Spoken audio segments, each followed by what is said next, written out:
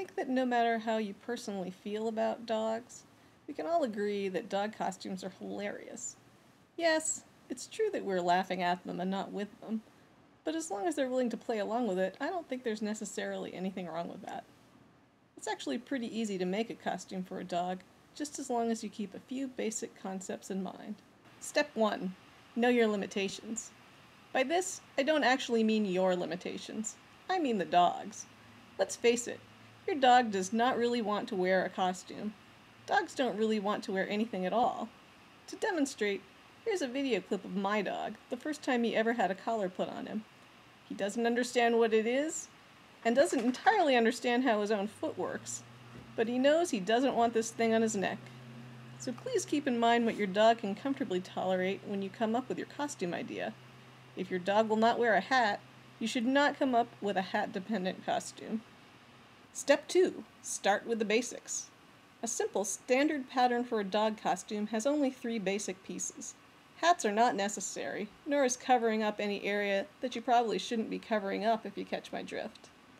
An additional huge bonus to this pattern is that you don't have to force your dog's arms or heads into sleeves or neck holes. It all attaches together around him while he just stands there. Use some tracing paper or scrap fabric to make your pattern pieces. The first piece is a coat that covers the back and torso. Second, a cummerbund that attaches the sides of the coat around the belly. And the neck piece or shirt front that attaches the sides of the coat around the front and also down to the cummerbund if desired for your design. Use a tape measure to determine the proper dimensions of these pieces for your dog. You will permanently attach one side of both the cummerbund and the shirt front to a side of the coat. Pick a closure device to attach the other sides. I've always used Velcro, but buttons or snaps are fine if that's what you have. If you have a full shirt front, you'll want to add another closure connecting the bottom to the center front of the cummerbund. Step 3. Design your costume around the basic structure. Now that you have the structure, make up your costume to fit it. It's not as limiting as it might seem, even without hats. Say you want to make a St. Patrick's Day costume. How about Oscar Wilde? Okay, let's find a picture on Google. Now you know how to embellish your pattern pieces. Henry VIII? Same deal. Sure, the little hat might sell this outfit a little better, but add it to a group costume, and the hat suddenly seems unimportant. Historical figures aren't all you can make with this simple pattern.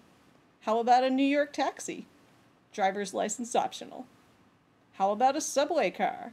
Please stand clear of the doors. You can even dress him as a legendary dog. Just add heads. Step 4. Bedazzle to your best ability. Design, embellish, and bedazzle your basic pattern pieces in whatever way works best for you. Obviously it helps if you can sew, but it's not entirely necessary. It's not like the dog is going to need to wear this outfit for extended periods of time and for years to come.